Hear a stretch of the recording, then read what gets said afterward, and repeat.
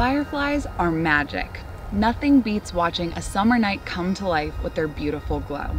But how much do you know about our state insect? I'm naturalist Katie, and tonight we are diving into the magic of fireflies. So first things first, fireflies aren't actually flies. They're beetles. They undergo a complete metamorphosis, starting off as an egg, hatching into a larva, which feeds until it forms a pupa, and eventually emerging as an adult.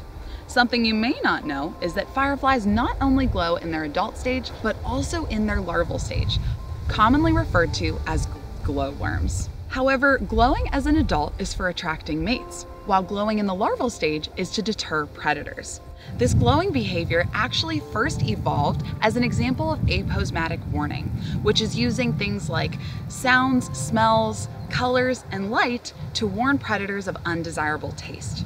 So this could be seen in monarch butterflies with their bright orange and black coloration, which tells predators, I am poisonous, don't eat me. And in the case of glowworms, that glow warns predators that their body contains an unpalatable steroid compound. So how exactly do fireflies glow? Through a process known as bioluminescence, which is a biochemical reaction happening within a living organism's body. So fireflies actually have a special light-emitting organ where they combine a chemical known as luciferin, enzymes known as luciferases, oxygen, and the fuel for cellular work, ATP. This produces what is known as a cold light, meaning that almost no energy is lost to heat, making it nearly 100% efficient, and in fact the most efficient light source in the entire world. So fireflies know exactly what they're doing with their efficient light source that actually comes in a variety of colors, from green to yellow to even red.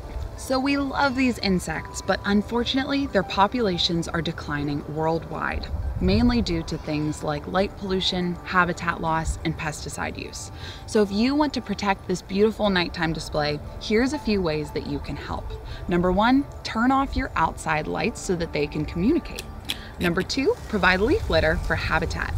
Number three, don't use fertilizers or pesticides on your lawn. Number four, don't overmow your lawn. And number five, take part in Firefly Watch to help document their populations.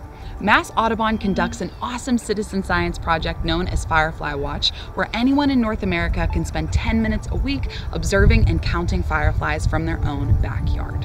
If you want to learn more about this program, you can go to massaudubon.org/fireflywatch. So I hope you had some fun learning about our fascinating firefly, our state insect, and I will see you next time. Bye.